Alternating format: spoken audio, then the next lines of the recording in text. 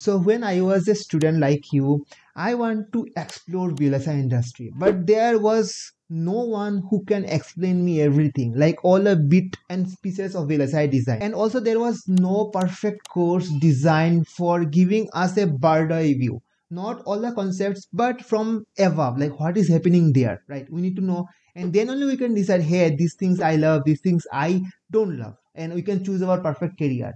But we have a good news today, and that is we have a great brand new NPTEL course launched in this July semester, and the enrollment is still open. And 2 years before I made this video, and that was one of the most popular video in my channel where I discussed about 10 most best free resource available in the internet today. But I think this course, which we're gonna discuss in this today's video in detail, have all the potential to make their name in that perfect list of 10 best VLSI resources, and that is nothing but your VLSI Design Flow RTL to GDS, brought to you by IIIT Delhi and by the Professor Sneh Shora. So in this video I'll go through all the things, prerequisites, who can take it, and also I will discuss about other VLSI courses which are open for enrollment in this semester of NPTEL, and I have divided them in 3 categories like beginner, intermediate and advanced level. Also I'll tell you in which level this VLSI Design Flow RTL GDS is.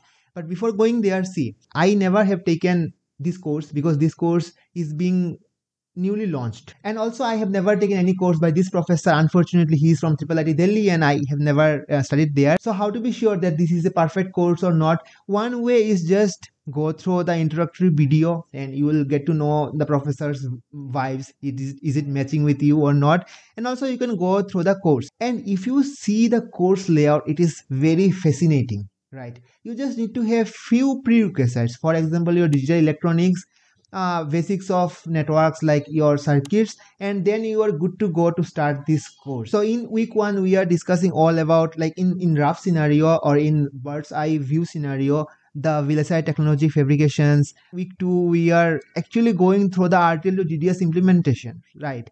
And also surprisingly we also have a Verilog, like in 1 week only he will recap your Verilog. So that means Verilog is also a prerequisite for taking this course. And the good news is that Verilog is also flawed in this semester. So you can take Verilog from from IIT Kharagpur, and you can parallelly do both of these courses. But I'll go there a little later.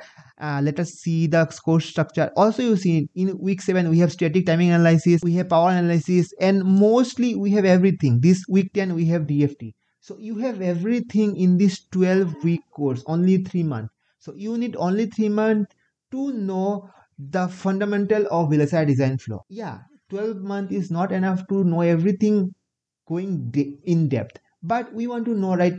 In the beginning only I have told you that we want to know the gist of the thing, how things are happening, right?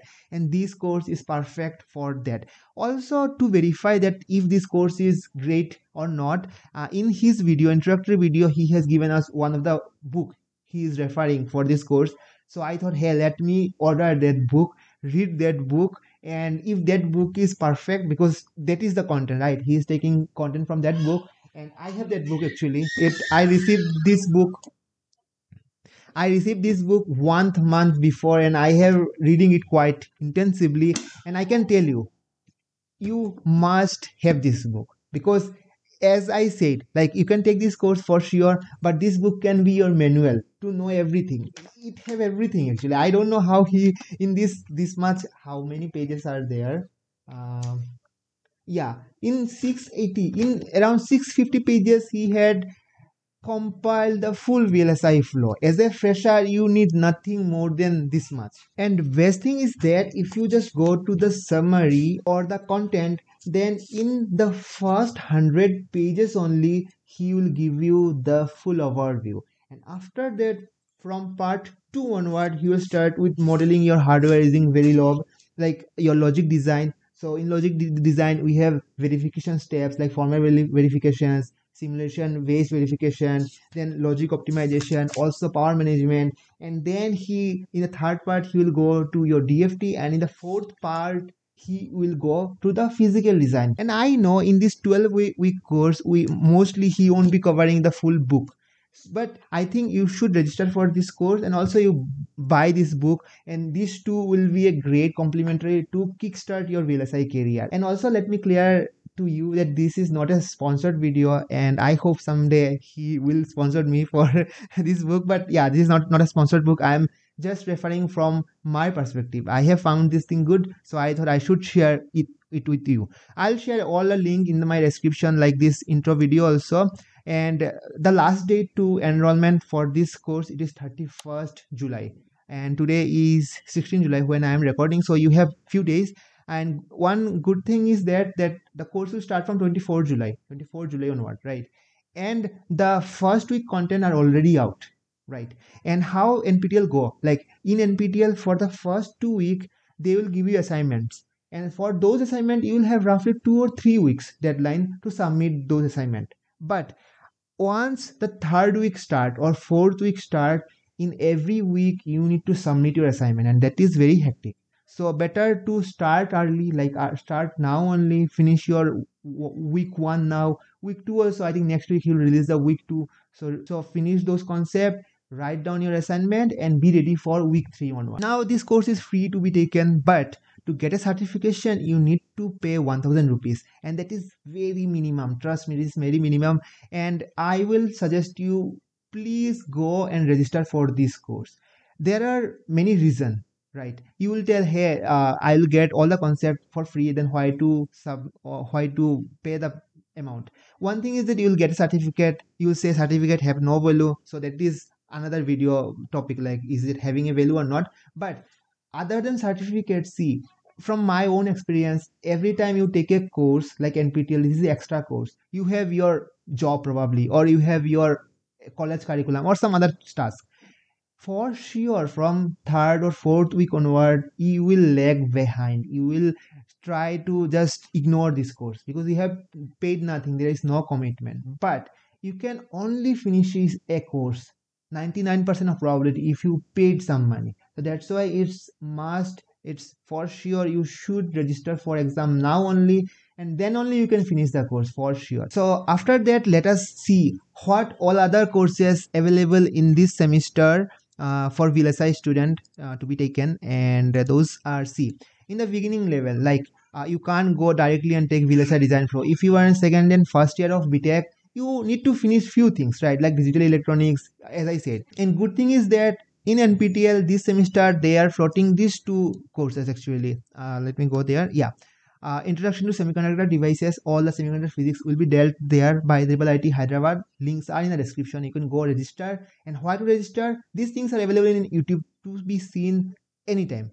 But you will finish only if you register. So register, pay the money and register and give the exam. Then only you can verify your knowledge. You'll also get the rank probably. Also, topper of NPTEL can be recommended for internship. So there are many opportunity actually by writing, like if you keep on writing NPTEL exam. Also for VLSI design for digital electronics is important, and I think digital electronics is there. But I'm not recommending because according to me, I don't find that professor good enough.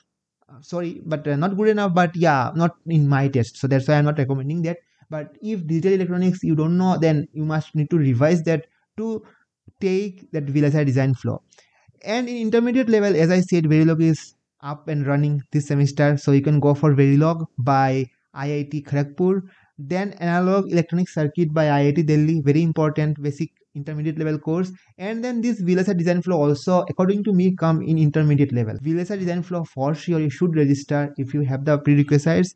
And on advanced level, VLSI interconnect, if you wanna choose your career in backend, you are in your MTech, then probably this course will entertain you, VLSI interconnect.